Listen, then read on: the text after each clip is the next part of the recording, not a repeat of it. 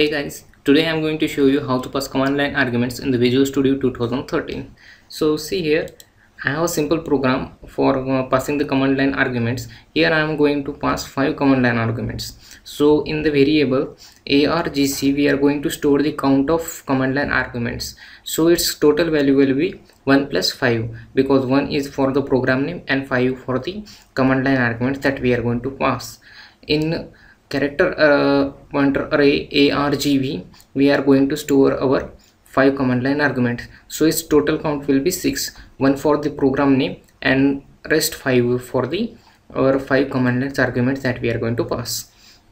So to do that, either click on project name, click on properties, and then to the configuration properties click on debugging, and here we have command line argument. Else go to menu, project, properties, and in the configuration properties click on debugging, and here we have command line arguments. So to input our command line arguments, click here and drop down menu click on edit. So here you can input your command line arguments. Suppose we want to type A space B space C space D and space E. So these are all our 5 command line argument. If you want to pass the strings, you can also pass as hi, this is command A. So totally we have 5 strings here. So you can also pass the group of characters in mention in the double quotes, like hi, this is called as command line argument.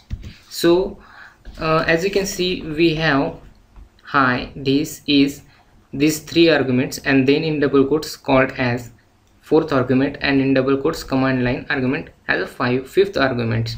So you can pass these command lines arguments using double quotes or normally. Just make sure that you separate them by using this space. Click on OK and then click on OK. So we have inputted our 5 command line arguments.